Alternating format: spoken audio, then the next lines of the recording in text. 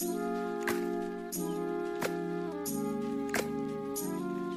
Monday, loved ones. Every day is a chance to start again. This is episode 370 of Your Morning Message, your weekday dose of perspective and intention. I'm Bree Stories. Let's get into it.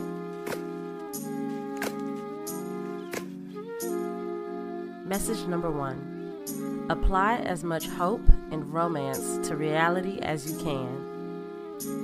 Yes, it's true. Reality can be pretty bleak at times, but it can be a lot more than that too. It can be beautiful, blissful, romantic. It can be lush.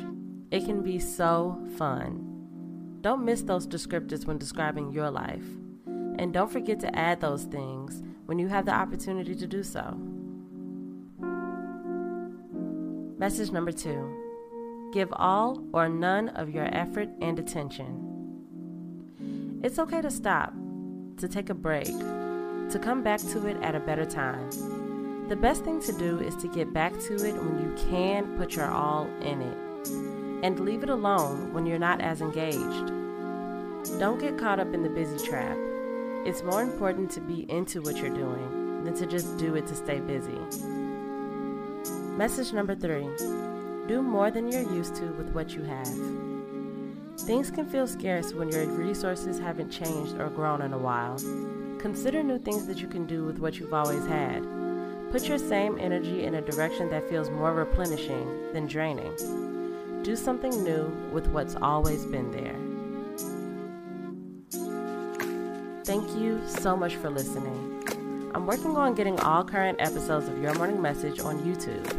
Subscribe to the Yamash Publishing channel for those episodes and much more. Until tomorrow, friends.